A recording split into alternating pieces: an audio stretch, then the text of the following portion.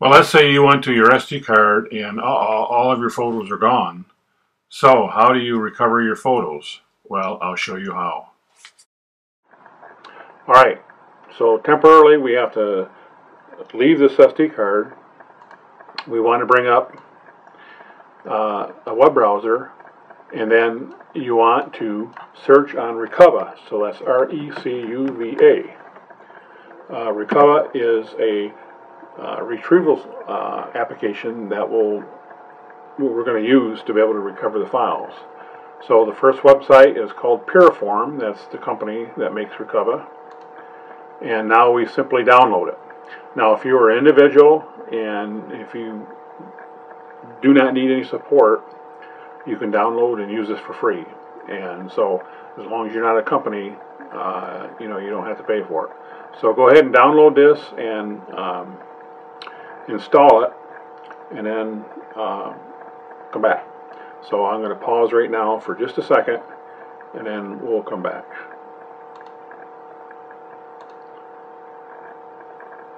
Okay, now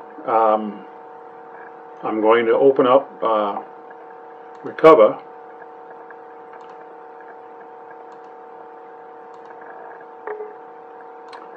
And of course, this is a disclaimer from Windows. Now, here's the wizard. Now you can elect to use this wizard or not. For now, we'll go ahead and say it's okay.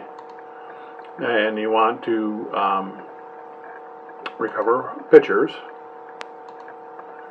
And then we want to do that on a media card. And enable deep scan. I usually check this. It takes a little more, but you can try without it first, and if it doesn't find all your files, then come back and start it again and do that. So I'm going to hit start, and okay, it didn't go to any drives, so we're going to open that up. And the reason why is I got to plug my card back in. There we go. So we'll hit scan. No files were found. So we're going to do a deep scan and see what happens. So since this is going to take a while, I'm going to pause this again. Okay, just some progress here. It's scanning is going along pretty well. I'm at 74% completed, and it's found so far 863 files. So we'll let it just finish up here. Okay, it's finished. Now it's got a list of everything that it found. Let me kind of open this up here a little bit more. And then as you go through here, then it's going to show you a preview of all the files. So I'm going to select file name here, which will select all the files. And then I'm going to select recover. And then it wants to know where I want to cover it. So I'm going to go to desktop, and I'm going to create a new folder. I'm going to call this, do it again. We're going to call it, let's say, new files from recover. All right. Okay, and then okay. Now it's basically going to take all these files that I selected, which I selected all of them, and now it's dumping them to my hard drive. So we're going to pause here again and be back when it's done. Okay, now our recover is completed, and it said that it's totally recovered 746 files. So we're going to say okay to that.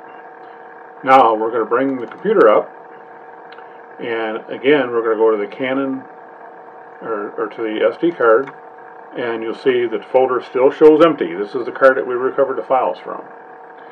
However, if we bring up the folder, the new files from recover, there we go. Now we got 700 and some files on here of all the photos that we recovered. So now what I'm going to do is place the files back onto the camera, which is an optional step, but you can do it. And the way that that you do that is I'm going to eject this card, which is how you should always remove a card. And it's because I've still got Recuva open, so I'm going to go in here to Recuva, and we can actually close this off. Alright. So now it allows me to remove the hardware. Now, if I would not have done that, if I would not have selected remove hardware, then I could have corrupted the file again because there was an application holding that program open. So now I'm going to pull the SD card out, and this is a Canon camera. I'm going to put, and you're looking at the screen rather than the camera, of course, so I'm just going to narrate what I'm doing. Open the camera up, go to menu, and then I'm going to go to format, yes, format memory card, yes, and then say OK. Okay, the card has been formatted.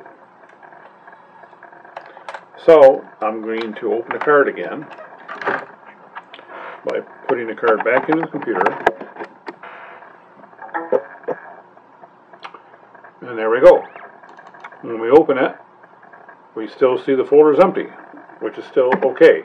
But now it's been formatted. Now I'm going to remove it again and show you what you have to do. Of course, eject it. Okay, what you need to do is you need to take one photo.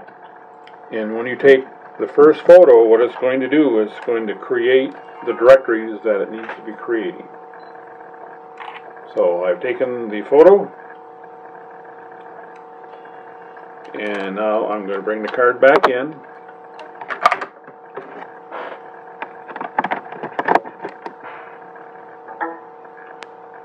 Now you see the camera created a folder called DCIM. Stands for Digital Camera Images. And you click on that, and this is the default directory that the Canon camera gave me. So now that's the image that I took.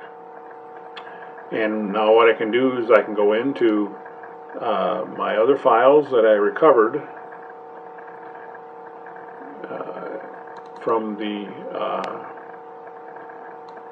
desktop. And remember, we used a file folder called, if I can find it here,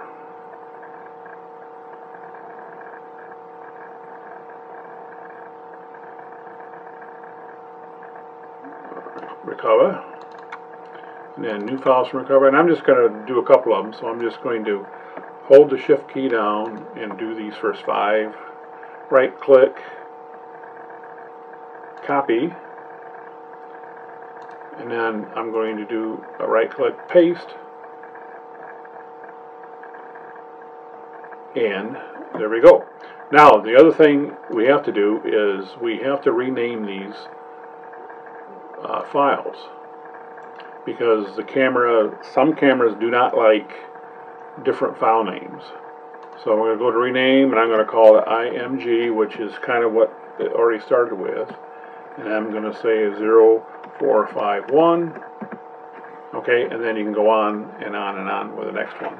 Now this is kind of an involved process, but if you wanted to view your files back on your camera, this is what you got to do. Now one caveat here. You can only recover, or you can only put the files back on the SD card for that camera that you want to view, or that camera that they originally came off. If I put these files into an SD card that I was going to use with, say, a Nikon camera, number one, it would not find them. But if I created a file for the Nikon, like I did here with the Canon, and put these files in that file so that the Nikon camera could reach them, I could corrupt the card again. So in other words, another reason for card corruption is trying to read photos from one type camera brand or model to another. And that's one of the main reasons we have corruption, because people try to use these cameras as photo viewers, and they just don't work. So, to kind of recap here, the way you can minimize corruption is make sure you never view a file that's not created by that camera. Always make sure that the file name structure, as this one here where I change it to image underbar 0451, make sure that that's consistent. And also always make sure that you use the eject function like I showed you here before removing your SD card. If you practice those things, then you probably will never have any file corruption issues. So hopefully you'll be able to recover your files, and thanks for watching.